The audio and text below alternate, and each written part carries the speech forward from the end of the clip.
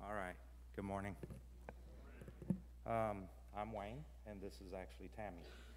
And our daughter Haven is in the children's area, and she is just as much a part of this ministry as we are. And God is really using her in Mombasa. And so we have 4 daughters, and we have 2 grandchildren. We have 1 grandchild that is actually 3.5 weeks old. Yeah, pretty cool, isn't it? So, what started off for us as a mission trip about 10 years ago has become an amazing story, a story of redemption and a story of sanctification for both the people in Kenya and for us. And in the beginning, when we first decided as a family to go to Africa, we had no idea what that was going to look like. We just felt God calling us to Africa.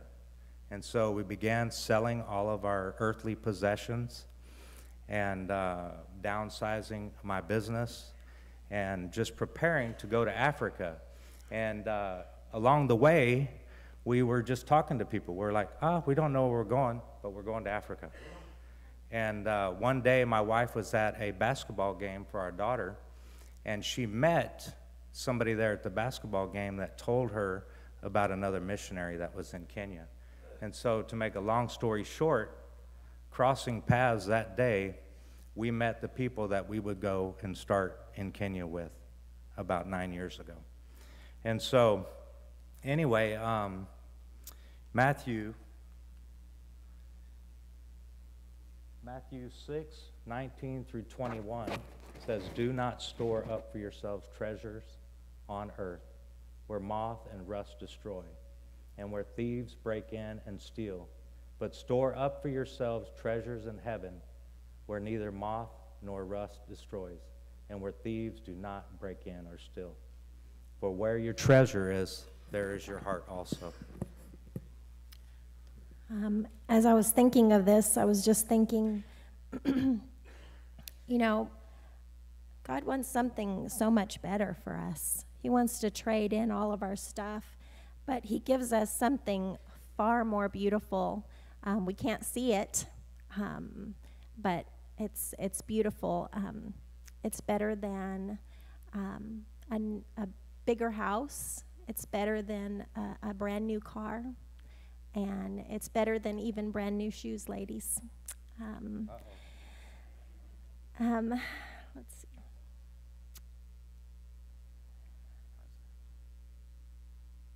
So, when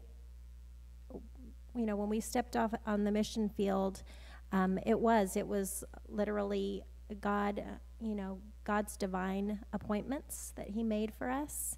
And it wasn't easy, though. The process was not easy. We had to do a lot of hard things to get there. But Isaiah 48:17 says he leads us in the way we should go. And I definitely, looking back, I can see what can only be described as just his hand, placing us exactly where we were supposed to be at exactly the right time. Proverbs 16:9 says, the mind of man plans his ways, but the Lord directs his steps. And then Matthew 6:24, no one can serve two masters, for either he will hate one and love the other, or he will be devoted to one and despise the other. You cannot serve God and wealth. There in Mombasa, we both have ministries that we do together as a family, but then we also each have our own individual ministries, Wayne, I, and Haven. So for me, I'm going to talk a little bit about my ministries first. So that would be one of my loves is the Baby Village Ministry. And so the average income of a person in Mombasa is like $3 to $5 a day.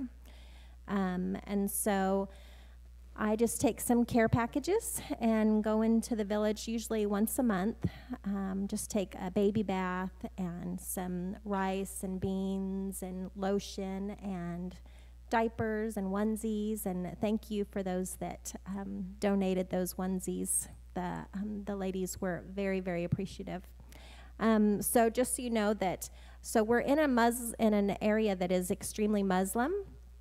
And so these Muslim ladies actually allow me to come into their little mud huts and pray over their babies and pray over their homes. And it's just a sweet time that I get to do. One of the chiefs in the area, the last time I was there, he said, you are building a bridge between the Christians and the Muslims. And so anyway, that's a sweet ministry. Then we have our medical ministry that is always evolving. Right now it is medical first aid in the villages, but it goes into other areas as well because there's so many needs. But this is Brenda here.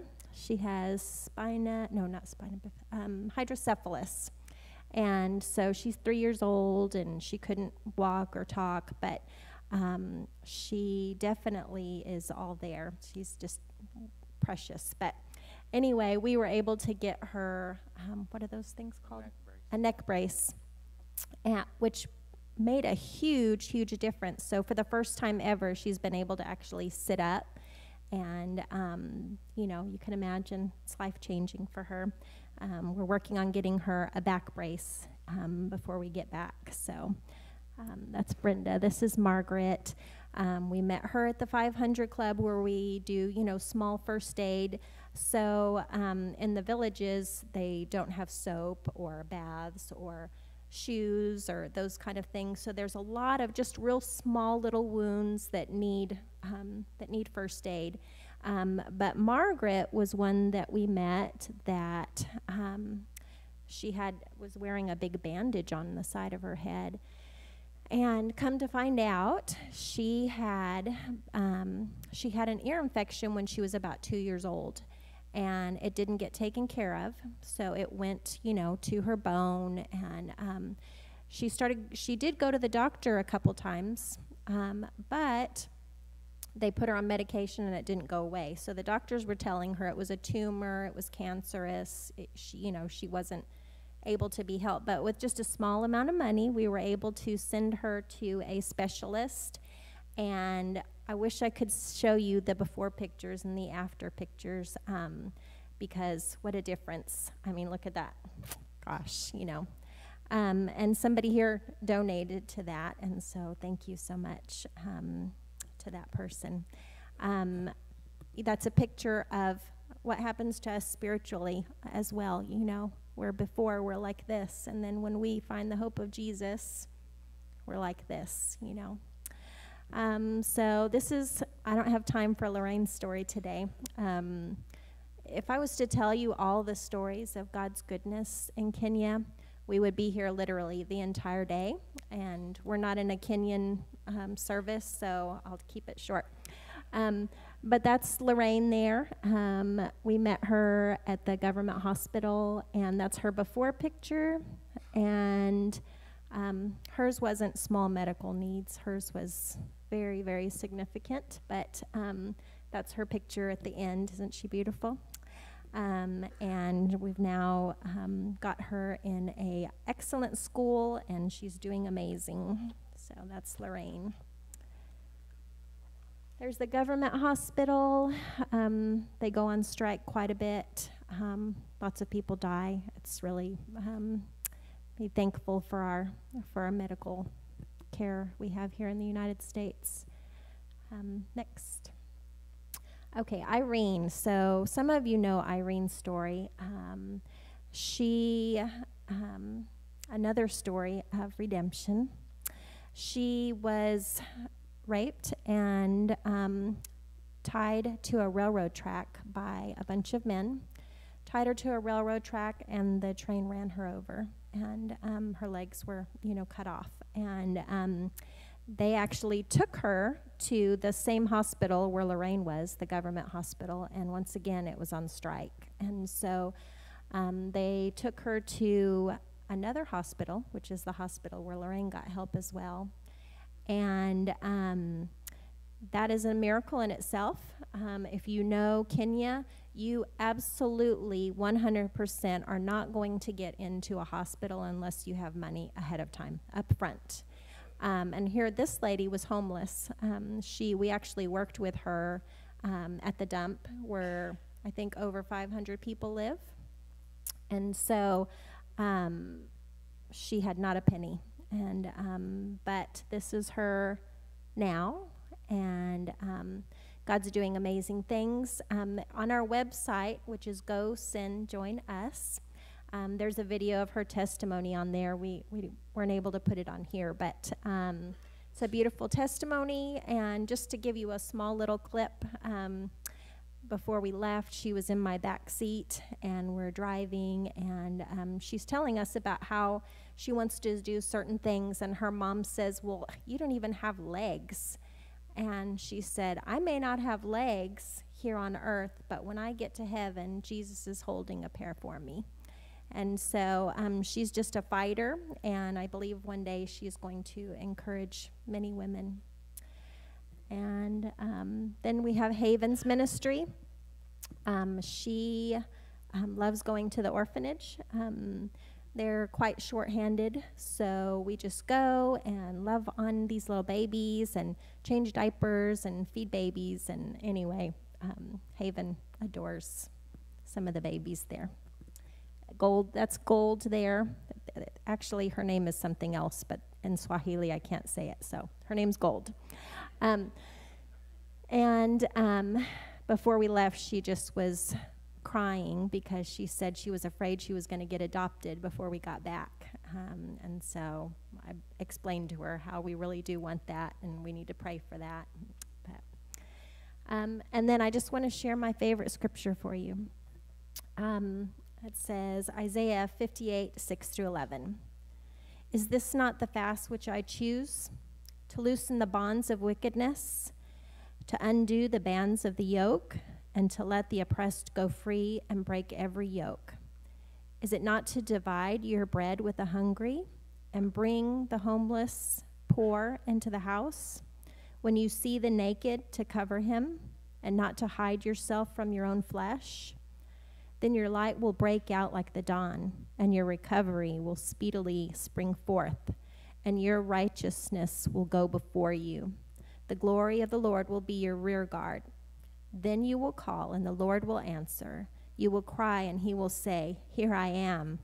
If you remove the yoke from your midst, the pointing of the finger, the speaking of wickedness, and if you give yourself to the hungry and satisfy the desire of the afflicted, then your light will rise in the darkness, and your gloom will become like midday, and the Lord will continually guide you and satisfy your desire in scorched places, and give strength to your bones, and you will be like a watered garden and a spring of water whose waters do not fail.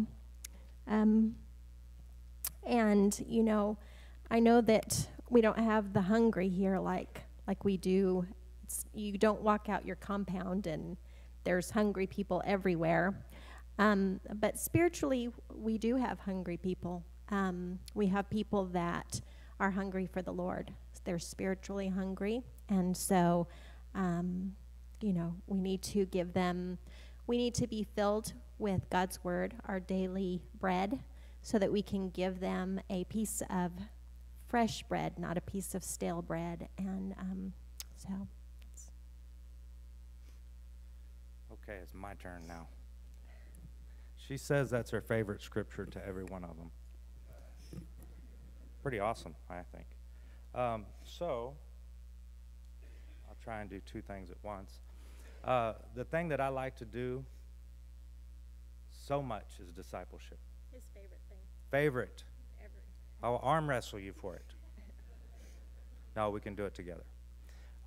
So, at our house every Sunday night, we do discipleship. And we have some boys that we've worked with for a long time. They actually call me Buddha, which means father. And we have the boys come over, and sometimes girls come too. And we'll do discipleship every Sunday night at our house. And we'll get together and we'll pray. And like one of my boys said, he said, we'll do swallowship. Y'all a little slow, right? Swallowship. You know, fellowship, we're going to eat. Swallowship. And so, anyway, we'll eat, okay? And then we will do a Bible study together, and then we'll pray together, and we'll actually play the guitar and just praise Jesus together. And so Christopher, he's the second one up there in the second frame. He and I have been walking real close together in a discipleship. We've been doing experiencing God together. And he was on his way to work one day, and he had his book with him that we were working on. And he was going to a day job, and so some days they allow you to go to work or they call you, and then some days they don't. Well, that day they did not call him. And so he went to the local park with his book and started doing his Bible study. And then God just spoke to him while he was in the park. And so he went around to everybody that was in the park, and he was telling them about Jesus. And one person accepted the Lord that day. And you got to understand, half of everybody you meet is Muslim. And so if you say the word Jesus, you know, you might get hit or something. I mean, that's a nice thing. But anyway, and he was speaking to Muslims there, and they were accepting what he was saying. And so he's discipling. You know, we're discipling, he's discipling. We all need to disciple. Discipleship, we don't have it's not an option here. It's our job to disciple. And so I was supposed to say that somewhere else. So Matthew 28:19, we all know it. Go therefore and make disciples of all nations, baptizing them in the name of the Father and the Son and the Holy Spirit.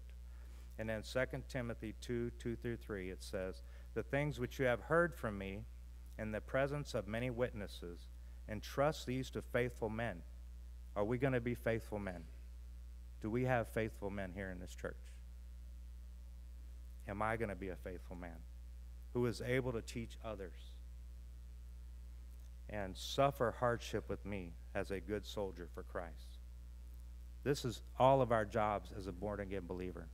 If you've been wondering about your spiritual gift, we're supposed to disciple. That's our gift. And so it's one of the last things that Jesus spoke when he was here on earth. And so evangelism. In Kenya, there's a small village that's right outside of we have a church home in Kenya. Thank God we finally found a church home. And we're actually praying about starting a Calvary North Coast in Kenya. So be praying for us on that.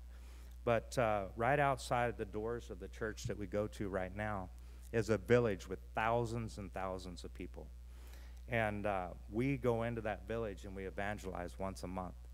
And then not only do we go into the village and evangelize, we bring them into the church for discipleship afterwards. If you're going to lead somebody to the Lord, lead them all the way. And so leading them to he's going to draw all men to himself. But if we're going to talk to somebody about Jesus and they make a decision for him, then it's our job to disciple them, or at least help them get grounded somewhere where they can get discipled. And so in this, I was supposed to flip here. Okay, so witchcraft. In Kenya, for some reason, witchcraft is really big. And I wish this video would work, but the video, yeah, oh, it is going to work? But the video itself shows we were actually in the village changing Lorraine's bandages. And I know they did it on purpose, because we were there and we had people praying and we were changing bandages, and then all of a sudden, you can hear.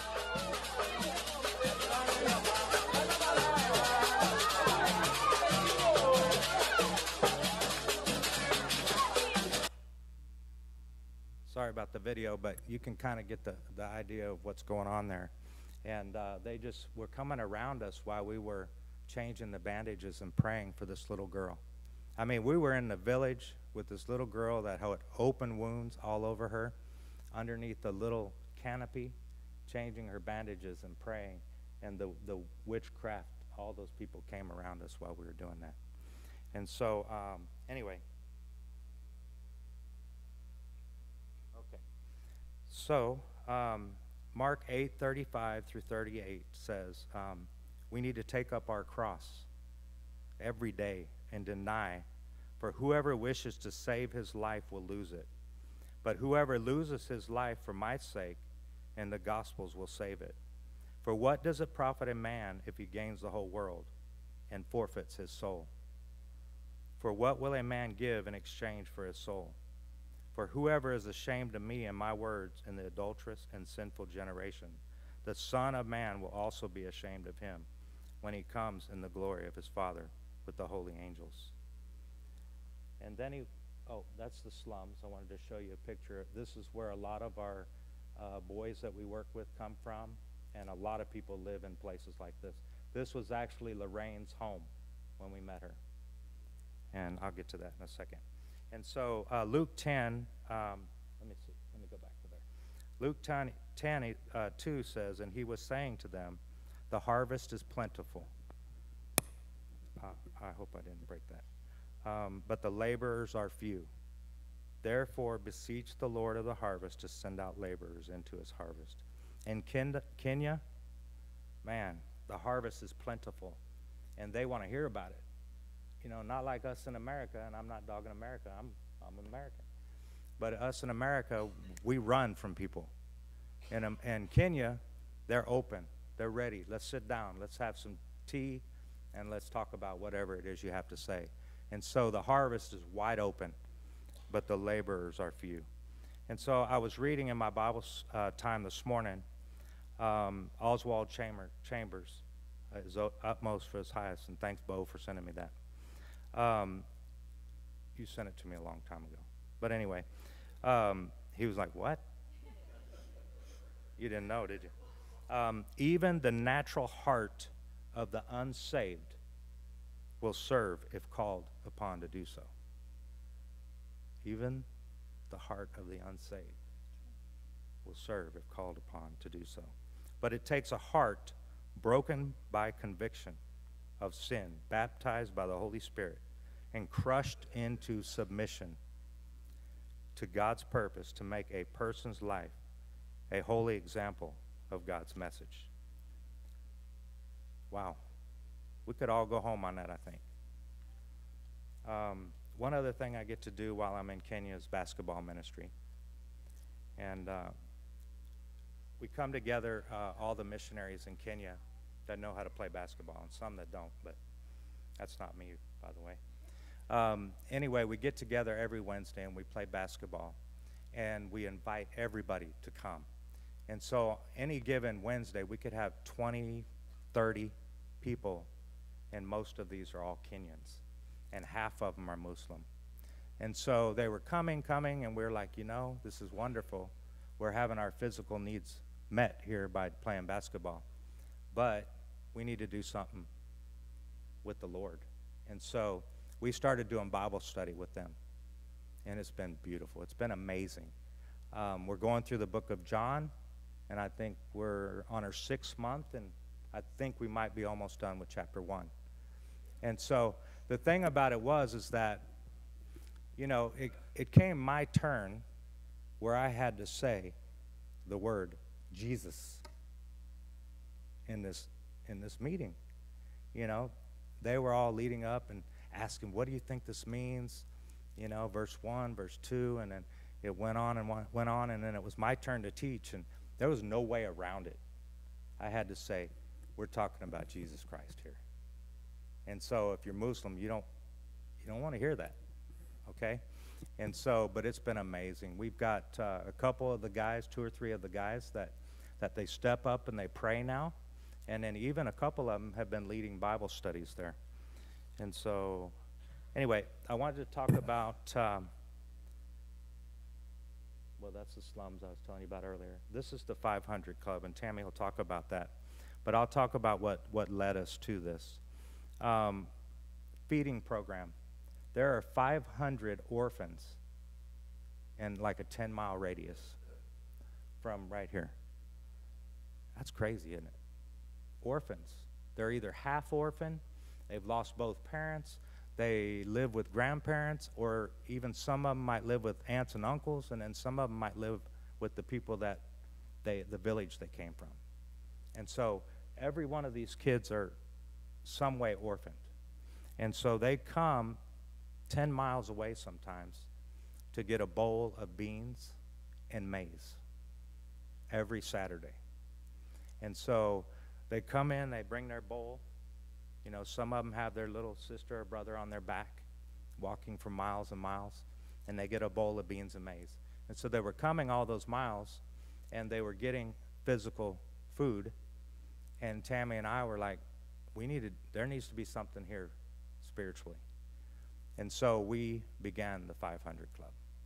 And then Tammy will talk to you about that a little bit. Okay, 500 Club is basically like a VBS, but for 500, led by just a couple of people. And so you can imagine it gets really, really crazy sometimes, and you never know what to expect. Yes, there's been times when I've been handing out candy, and I was getting ready to be trampled, and I just had to like throw it and run, you know. But anyway, 500 Club, I think if we had to pick one thing that we spend most of our time with, I would say it's probably the 500 Club. Most of them are probably at least half are Muslim, like we said, and they're not allowed into the building because of their Islamic faith. But so we're having Bible study, music, and games, and it's in an open-air church. But all of the Muslim children, they stand outside, and they're listening, and they're hearing God's word, and they're even dancing. I actually had a super cute video up there of these little Muslim boys dancing, but it won't play. So, but anyway, I'm going to read a scripture to you. It's Isaiah 55:11. And it says, "It is the same with my word. I send it out, and it always produces fruit. It will accomplish all I want it to, and it will prosper everywhere I send it." And so we're planting seeds. I just want to say also that, you know, this ministry of the 500 Club is a little bit different than a ministry here, because of their Muslim faith, they could actually lose their life for giving their life to Christ, even a child. So we have to, it just looks a little bit different, but we are planting seeds, and at the right time, we are confident that God will make many of them grow. It's awesome. The first time that we've seen the kids, you know, it's just like, you can see the difference in their faces from the very first time that we've seen them to now. And they had 500 Club yesterday, and we have some people there that are running it while we're gone. And just their faces, it's like they came in and they have no hope, and then now you're seeing that returning to their faces, and they're just beautiful. I could sit there all day with these kids. I'm in agreement. I don't know how you don't like kids. But anyway, so another thing that we get to do is this, sponsorship. That's Lorraine up there at the top. And she, when we met her, she was in the government hospital for 9 months in one position, did not move. And she was wearing diapers. And so, anyway, you can see all the ones with ties we have in one of the best schools in Mombasa. And we have sponsorships here in America that are taking care of them. And then Elma, the lady that's next to Haven there in the middle, she is gifted in teaching. She actually has a degree in teaching. And so she is feeling led by the Lord to go into the villages and take up shop in somebody's home and teach the kids for free. And so in doing that, we've been praying about trying to help her and sponsor her. And so be in prayer for that. And you see my two boys over there. That is Ronnie. Can't you see the resemblance? Yeah? The hair, I think, on the one right there. Anyway, Ronnie, the one on the left, he's actually my guitar teacher. He's pretty good. Yeah. He's not doing real well with me, but anyway, and Christopher is on the right, and those two, we're praying, and they're praying that they'll get to go to university someday. Yeah. Whether that's in Kenya, or in America, that'd be awesome. They really believe that they're going to be able to go to university, and they're smart. They're really smart. Mm-hmm. And so anyway, you see the SAT books in their hands. I told them, you know all that, and by the time you know all that, hopefully we'll have a place for you to go to school. So the government hospital, I mean, not government hospital, the government schools are, you know, we put a lot into the school here. I mean, it's a lot. But the government schools are usually one teacher to about 100 students, and it's not a very good place to educate anyone. They use a whip or a cane to control the kids, and right before we left, using our first aid, we had to do first aid on a little girl because they had she had open wounds all over her arms because they had beat her because she hadn't covered her book. I guess they didn't have money for paper to cover the book, and so she just got beat. And so, you know, they'll beat you for anything if you don't know an answer. And so it's not a very good place to educate children. So we put the very best into these here. Oh, let me just say one more thing. I just wanted to tell you about Gladys. She's on the bottom. She's over there somewhere. Anyway, when we told her mom that we were going to sponsor her, we brought them in front of us, both of them together. And when we told them, they both wept for like 5 minutes, crying, crying, crying. They were saying, Asante sana Yesu Cristo, which is thank you, Jesus. And so just the people there are extremely thankful. And then we told her what school she was going to, and then that was another 5 minutes of crying. It was beautiful. It was beautiful. We do have video if you'd like to see that. So, what's the future for us in Kenya? Well, we're going to continue with all the ministries that we're doing so far, but we feel like the Lord is leading us to maybe start more 500 clubs. Tammy seems to believe it'll be a 100 club maybe, but if you know Kenyans and children, it's not just 100, it'll be 500 or maybe 1,000. Christmas, we did a big Christmas party, and I know some of the people here at the church helped support that. We were planning, they told us to plan for 300, and so, you know, I'm an extremist, so I planned for 600. Well, 1,000 showed up. And it was awesome. I think that God multiplied it. He multiplied everything we had, and everybody got something. But they got the word, too, most importantly. And so they heard about Jesus. And so... Did I mess with your paper? Yes, you did. It's okay. I forgive you in advance. So, Acts 20:35 says, "In everything I showed you, that by working hard in this manner, you must help the weak. And remember the words of the Lord Jesus, that he himself said, it is more blessed to give than receive."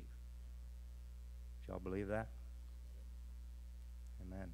It's better. It is more blessed to give than to receive.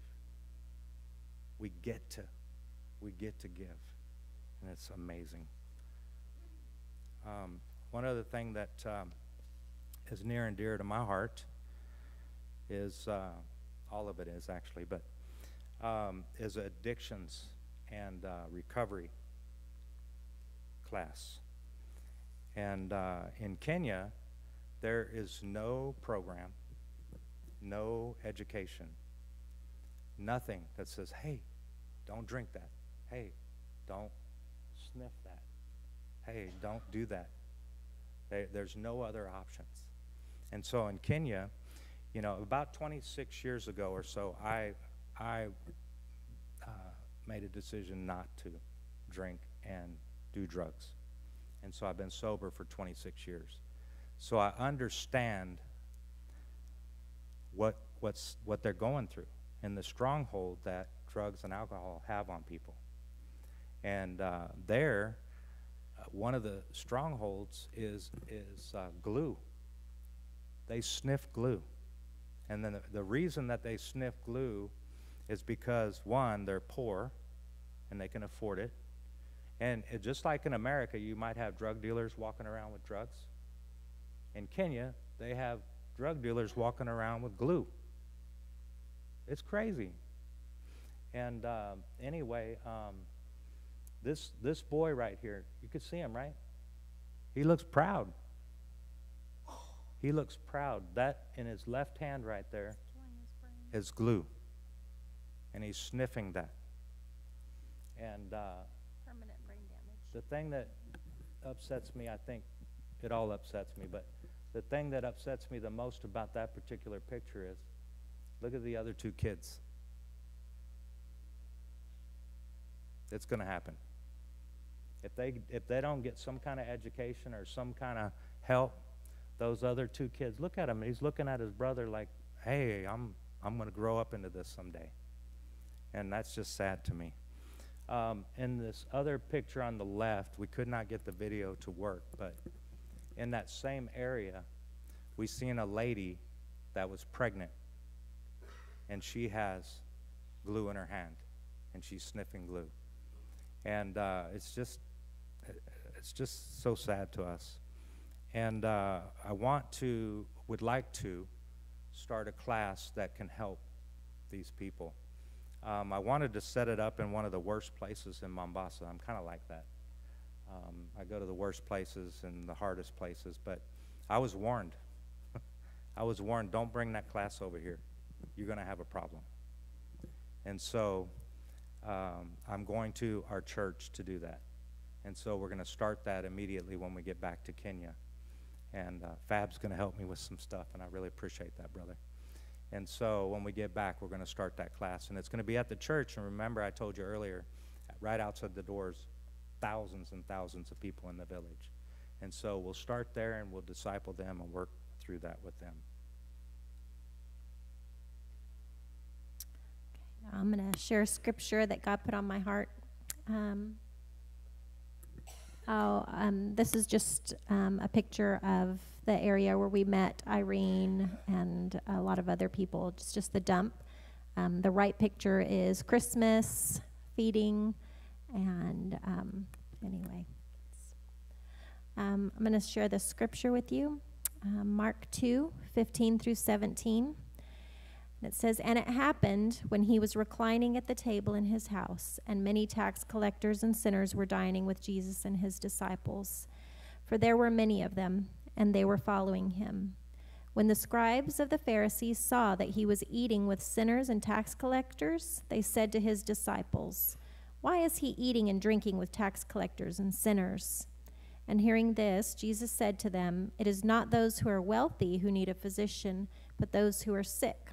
I did not come to call the righteous, but sinners.'" And I was listening to a sermon this past week, and this guy, he had given his life to Christ. He was a Muslim. He had given his life to Christ, and he lived here in America, and his mother was a Muslim, but she had lived here almost 40 years, and not one time had anyone ever invited her to their home. And I just thought, gosh, that's so sad, you know. I mean, I know that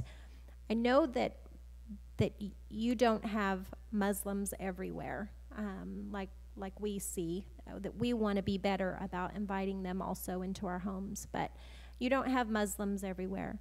But you do have people that are spiritually hungry, that don't have Christ, that God is putting them in your path so that you can give him his love. You can speak the truth to them. And so just want to challenge y'all. I know Kenyans are very good about community and relationships, and that's something we've learned, but we can always be better, right? And so in the class that I'll be working with, these are some of the scriptures that we're going to be working through. Ephesians 5:18 says, "And do not get drunk with wine, for that is dissipation, but filled with the Spirit." And then John 8:34, Jesus answered them, "Truly, truly, I say to you, everyone who commits sin is slave to sin." That's everybody that commits sin. And you guys know this, you know. If we have a sin in our life, don't we become slave to that? Yeah. And so 1 Corinthians 6:12. Okay, sorry. 1 Corinthians 6:12 says, "The body is the Lord's, and all things are lawful for me, but not all things are profitable. All things are lawful for me, but I will not be mastered by any of them," by anything. And James 1:14 through 15 says, "But each one is tempted when he is carried away and enticed by his own lust. Then when lust is conceived, it gives birth to sin. And when sin is accomplished, it brings forth death." And so we need a game plan. You know, I tell all my boys and anybody I disciple that you need a game plan. You need to have a game plan for if any of these temptations and things come up. And we need to be prepared for those before it comes up, not in the midst of it, because a lot of times in the midst of it, we're going to make the wrong decision.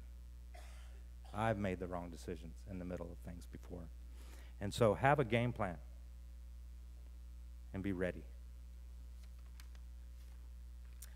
Something else we've been asked to do while we're in Kenya is we've asked to help them start a safe house. It's already been built. It's ready to go.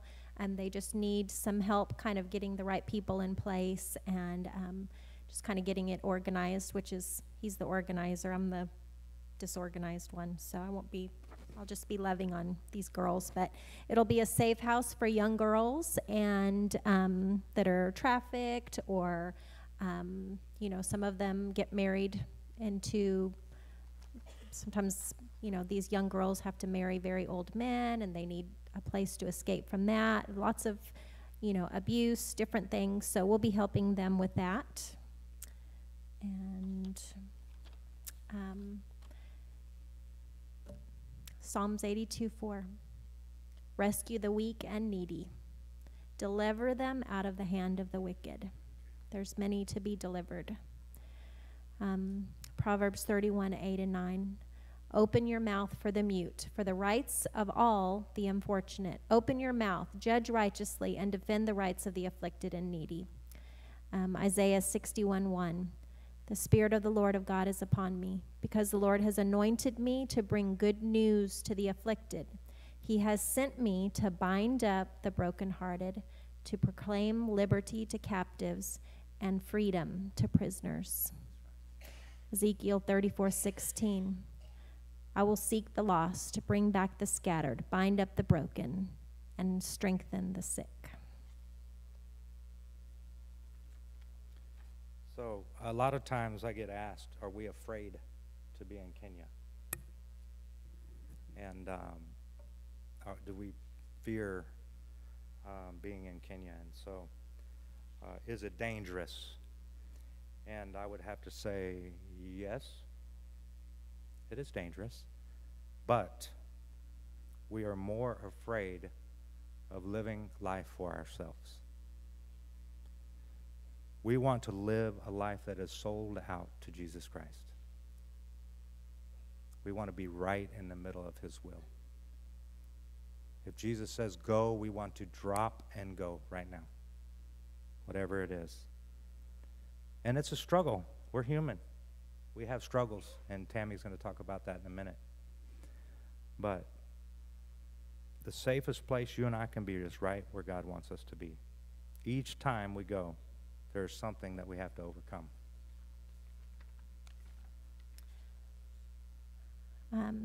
Yes, there's lots of struggles, but there's lots of beauty in the midst of it. 1 Peter 4:12-13.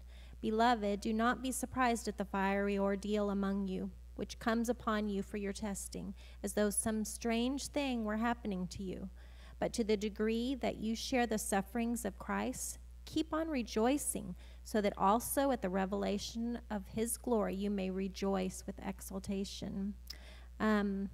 And so, in Kenya, there's some very dark things. There is a awareness that before we leave the house, we have to put on our armor. Y'all know Ephesians 6:10-18, put on the full armor. We are very aware. We hear the call to prayer, the Muslim call to prayer 5 times a day. You see witchcraft, you see just to drive in Kenya, you need to pray before you leave the house. It's crazy. So just there's lots of poverty, and so you need to put on that armor. But y'all need to put on your armor too. The devil attacks us in different ways, and over there in Kenya, it's very obvious how he attacks. But here in America, he comes at you in a sly way, just kind of sneaks in different ways, and so you still have to put on your armor. So, like Wayne said, every time we get ready to leave, spiritual warfare. You've heard about all the fruit and all the beautiful things that God did, and that's just like a tiny percent of what he did while we were there. But there is a price. When we first got there, everything that could possibly happen happened. My oldest daughter had had a seizure, fell, and busted all her front teeth out. My other daughter was pregnant. She had the worst case of nausea and kept going to the emergency room, and I wasn't there to help her, which was very hard. We also have some rent houses. That's how we help support our work that we do there. The lady that lived in one of them got very sick and couldn't pay rent, which hugely affected us. The other house, the plumbing, the roof, everything that could possibly go wrong with a house all happened at one time. So, and then ministry changes. When we first got there, what we were doing had changed, and we weren't sure what we were supposed to be doing. And we weren't even sure, like the worst thing was we weren't sure we were supposed to be there. And so we're like, okay, what do we do? Do we go back? What do we do? And so we're like, okay, let's do the thing that we know we are supposed to do just today. Like, forget about tomorrow, right? God's word says that. Today has enough worries of its own. So we just began to spend time in God's word. We didn't leave the house. I think we stayed home for like 3 weeks to a month. And we just prayed, and we just read our Bible and worshiped. And then Wayne says, he likes to say that at the right time, God, what'd you say, slingshot us? Slingshot us into the ministries that he wanted us to do. And since then, we've had the peace of the Lord. He's taken care of all those other things. Many of y'all were praying for us during that time. Thank you.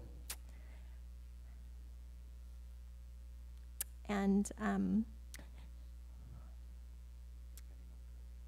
okay, Luke 14, if anyone comes to me and does not hate his own father and mother and his wife and children and brother and sisters, yes, even his own life, he cannot be my disciple. Whoever does not carry his own cross and come after me cannot be my disciple. I just wanted to say that, there are times when we're on the mission field, there's a cost, There's times when I want to get on an airplane and go back and see my grandbabies and see my friends and take care of my children, have lots of money. There's times that I do want that, but the truth is that I really want more than anything to be in the center of what God has for us, and I know we're supposed to be there, and he's better. He's better than anything this world has to offer, and my first calling is to him. That's my first calling, and so. All right, I wanted to go back to the scripture that she read earlier, and it was 1 Peter. I can't read that without my glasses. 1 Peter 4:12 through 13. It says, "Beloved, do not be surprised at the fiery ordeal among you." When all these things were happening, we were surprised, But don't be surprised. It's easier for me to say that because we're not going through things right now. But when something happens, don't be surprised. Don't be surprised. Stay strong in the Lord. And put on your full armor every day too. And, do what you know you need to do, and that is spend time with Jesus. And our relationship with him is more important than anything that we can ever do. And so, is this where we're at right now? Mm-hmm. Okay. So, I'm going to put you all on the spot right now. Okay, right now, I want to ask you a question. Is God specifically calling you to do something? Think about it.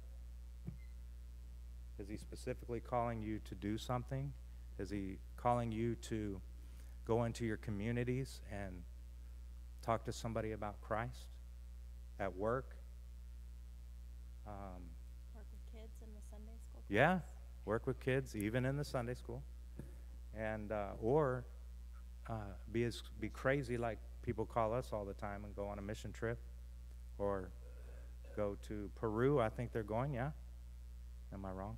Yeah, I think so. And, what is God calling you to do? I'd like y'all to, answer that in your mind right now. Take a minute. I'm waiting. No, I'm not, but God is. And so, I'd like to get you out of your comfort zone for just a second. And I would like you to turn to the person, not your spouse, Bo and Desiree. Turn to somebody that's around you guys and tell them what that is real quick. All right, go.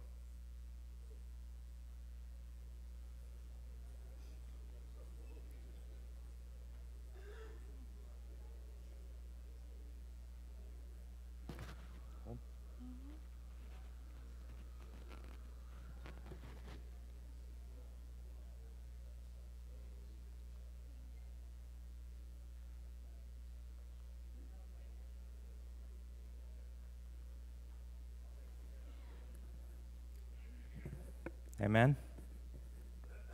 It's good to just say that, yeah?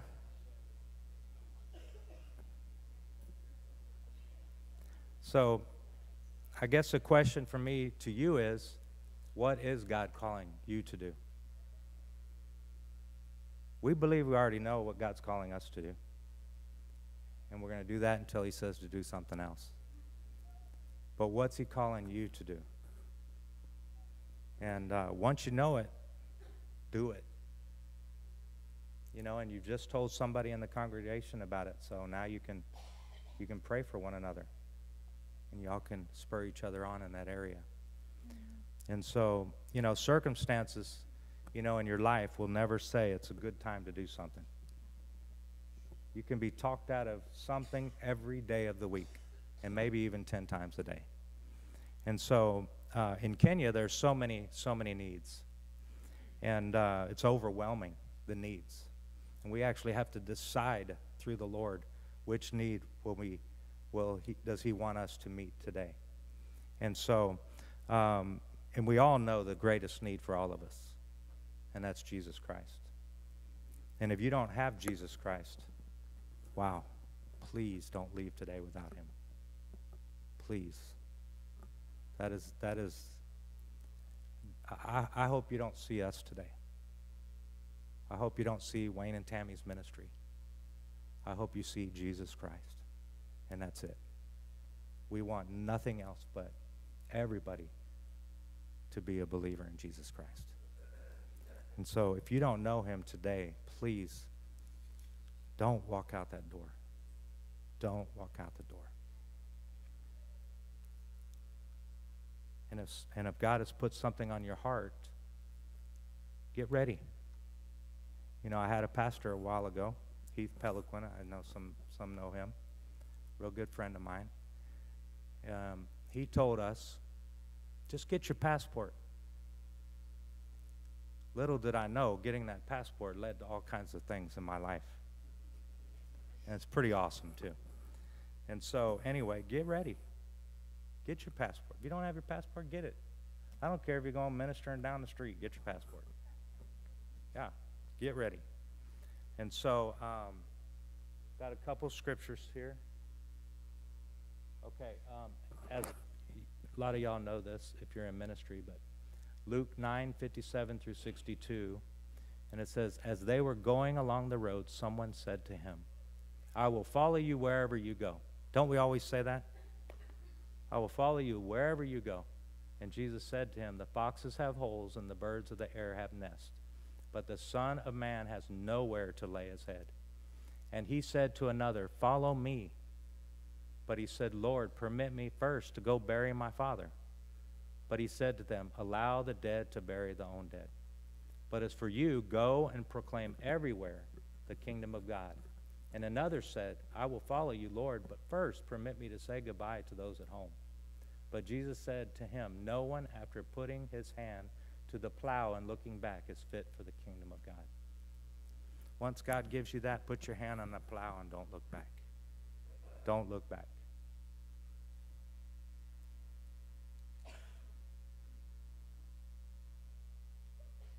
These are good scriptures. I mean, we've went over this 3 or 4 times this week, and each time I've read these, I've been very convicted on these scriptures. And so the next one is Acts 20:24. It says, "But I do not consider my life of any account as dear to myself, so that I may finish my course in the ministry which I have received from the Lord Jesus, to testify solemnly of the grace, or the gospel of the grace of God." In John 21:17, he said to him the third time, "Simon, son of John, do you love me?" Peter was grieved because he said to him the third time, "Do you love me?" And he said to him, "Lord, you know all things, and you know that I love you." And Jesus said to him, "Feed my sheep." We need to feed his sheep. Oh, there's Bo and Desiree. This last time we were there for, I think, 7 months straight, and we had many people come on a mission trip to Mombasa, Kenya. And Bo and Desiree and their whole family, see them up there on the top. I don't think you had enough luggage there, but you ought to see us go back and forth. It's really kind of crazy.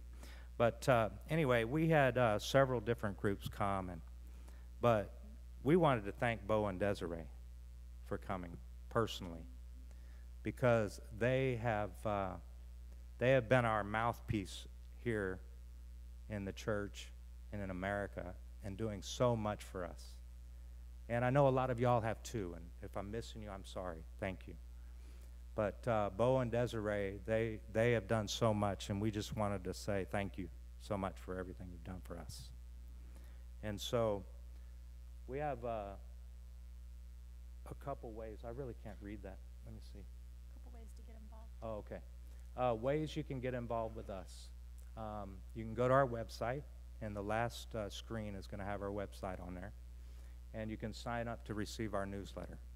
And if I have your newsletter, or if I have your email and I'm sending you stuff already, hopefully you're okay with that.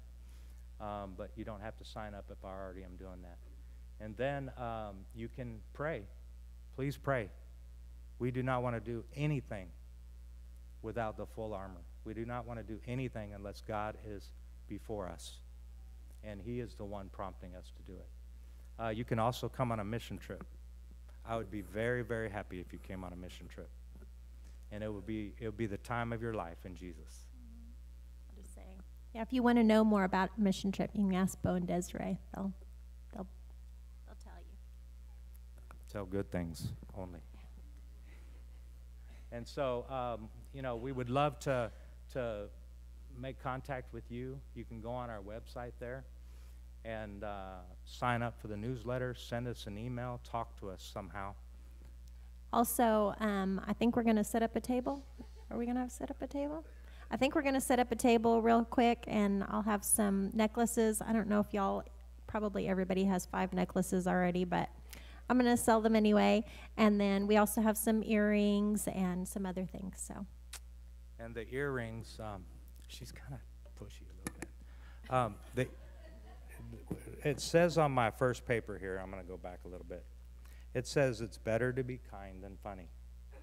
So she told me that before we started this today. So I'm going to try and do that. But the earrings that we are selling are a match to the necklaces that we have sold in the past. And the earrings, Irene is making the earrings, the one that was run by the train. And so she is making the earrings, so any proceeds from the earrings will go directly to her. And so I would like to pray for us, and then I think the people are going to come up here and do the music, which is beautiful, by the way. And I think my brother's going to come up here and do the offering and things like that. So, but I would like to pray for us, and if you need anything at all, just let us know, and we would love to pray with you also. Dear Heavenly Father, just thank you, Jesus. All I can say is thank you, Jesus. You are the best thing best ever that we could ever want and have, Lord. Thank you, Jesus, for dying on the cross for our sins and making a way for us when we did not deserve it. Thank you for your grace and your love, your compassion that you have on us, Jesus. And God, I just, I have the scripture on the top of my tongue where it says, love you with all of our heart, with all of our strength, with all of our minds, soul, everything, Lord. I just pray that you would help us to do that. And God, the next one says, love your neighbor as yourself.